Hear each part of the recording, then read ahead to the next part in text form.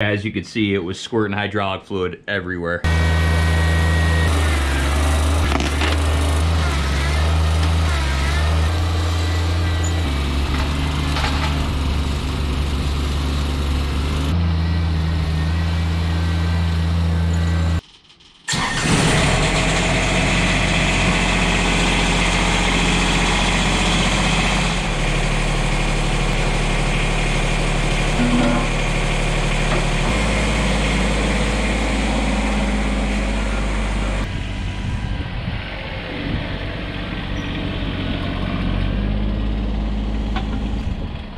As you can see here, I've got a stump that I pulled out. I did this off camera about 3 months ago, something like that, 2 months ago. It ended up raining a lot and I wasn't able to get back here, and I've been meaning to do a video on backfilling this, getting all this dirt back in a hole. One issue with this is I kind of piled up the dirt on this pile right here, right on top of another stump, because I really didn't have anywhere to put it at the time that wasn't going to be in my way. So I'm going to have to kind of work around this stump here as I kind of clean this dirt off of the stump. There's a tree right here that's been driving me crazy for a while. I figure now is as good as time as any to get it dug out, tip it over, and we'll get it bucked up. And then there's a few stumps over here that I'd like to do. This stump right here is a pretty good sized stump. A while back I tried to cut through it, but my chain needed to be sharpened, so I didn't make it all the way through. You can see I made it about halfway through there. So I'd like to just dig it out. I did that before I had the stump bucket, so I was just trying to cut it off low to the ground. And as you can see, there's some pretty big tap roots coming off this thing. Aside from that one, we've got a stump over here, and this is another tree that I cut down before I got my stump bucket. And as you can see, I also tried to cut through this one, and I think the battery died on my Milwaukee saw when I was cutting through this one. I didn't have a gas saw at the time, so I was doing everything with my Milwaukee saw. I think I'm gonna dig this one out as well today. And aside from that, I think I'm gonna throw the grapple on when we get all done. We can move that tree that we tip over today, and I'd like to kind of reorganize this log pile over here. So as you can see, this log pile hangs way out in the middle of my yard. I was able to get rid of a few trailer loads of logs. Still working on getting rid of some more of them, but for now I'd like to at least kind of move the front of this pile, the front half of this pile, over alongside the pile. That way it's not coming off so far into my yard. So lots of last minute yard work to do today. I figured I'd take you guys along for the ride. It's been a while since I worked my tractor hard, and I've been kind of missing it, to be honest with you. So hopefully we can give it one last good workout before the snow flies. The snow has already been flying the last couple weeks, and as soon as it hit the ground, it kind of melted. Figured since we got a nice sunny day today and clear skies, I figured now would be a good time to get the rest of this yard work done. So let's go ahead and jump in the tractor and get to work.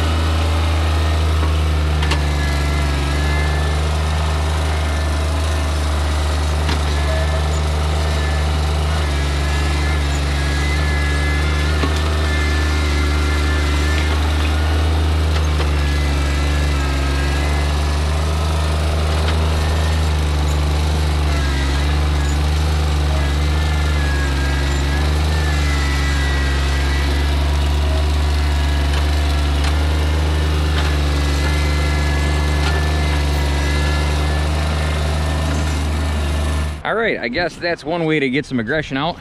Finally got that stump out. Man, was it a lot bigger than I thought. I mean, from this end to this end, it's probably 14 inches at the base there. I mean, it's a lot bigger than I thought it was gonna be. And every time I thought I had all the roots, I knew I had them because I kept digging and I really wasn't coming up with much. I would pop, you know, a smaller root here or there. But typically when there's a couple like that left, I could easily push it over. And coming around the other side, here is why. It's got two humongous posts going through it. So apparently somebody at some point had thrown a couple posts in the ground and the stump had actually grown through them. So when I was trying to push the stump over, I was also trying to dig these two huge posts out of the ground, which I didn't even know about. So that would explain why it was so difficult for me to tip this thing over. But in any event, it's out. I'm happy. I will knock some more of this dirt off with the stump bucket. We'll get some of that knocked off there. I've got most of the dirt off of this tree that we knocked over, so that one's dug out. As you can see, I've got a lot of the dirt off. These stump buckets work really well for knocking all of the dirt off around these roots. And as you guys seen in a previous video, which I'll link right here, you could actually flip the bucket upside down and it kind of works like a backhoe and you can kind of pick at it that way. That works really well too. So we just got one more stump that I want to take care of today, and that's this stump right here. So let me get at this one. We'll get this one ripped out of the ground and we'll go knock off those root balls and get these things thrown on a burn pit, and then we'll be all set to start backfilling these holes.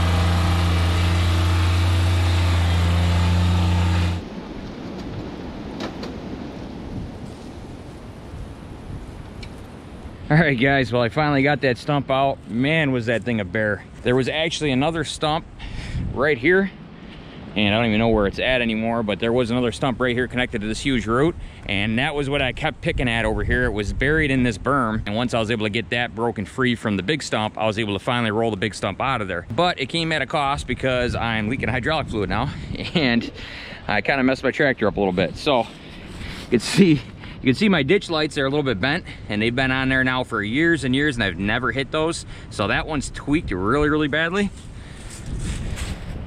This one over here, this looks like it's just bent outward, so it looks like that'll be an easy fix. And the biggest thing is I got hydraulic fluid basically squirting out all over the place. You can see the bottom of my coupler here is just full of hydraulic fluid, and I seen it towards the end there. I finally rolled that stump over, I seen hydraulic fluid squirting out of the cylinder here. So hopefully I didn't whack it on something. It wouldn't surprise me if I did though, because a couple of times I was trying to force that stump, I slipped off of it. So you know, things happen. I'm not too worried about it. So let's get this thing back up to the shop and see what we did for damage.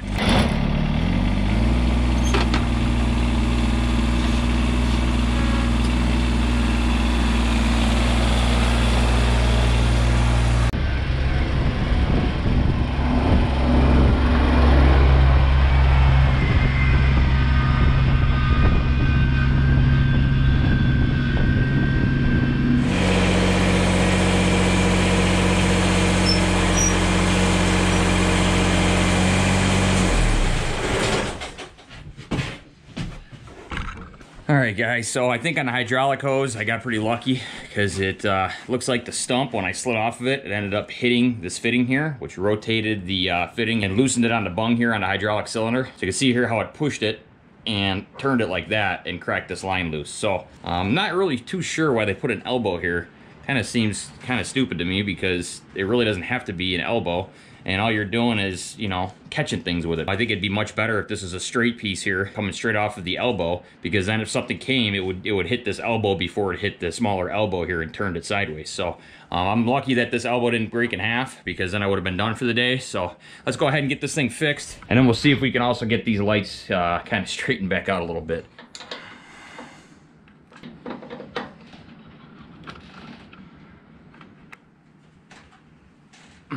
I'm pretty darn abusive to this thing, which, you know, sometimes you gotta be to get the job done with what you got. But yeah, I mean, I haven't broke this tractor yet. This is my first kind of issue during a job that I've had, a real issue, and in my opinion, it's really not even a big deal.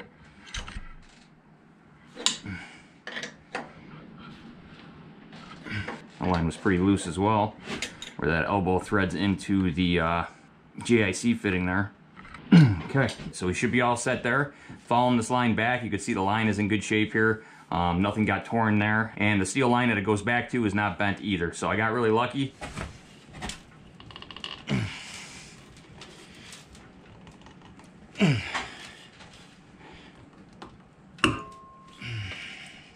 Tell you what, these Harbor Freight lights, man, they're pretty tough. Pretty tough for 20 bucks a piece. Look at that, good as new.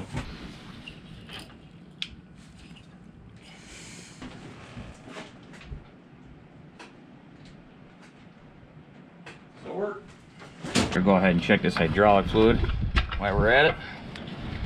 We're still on a dipstick, so that's good. That's a plus. I'm gonna add a little bit though because it is low.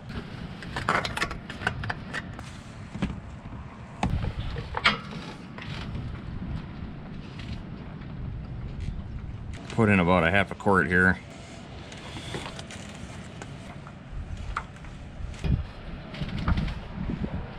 Perfect.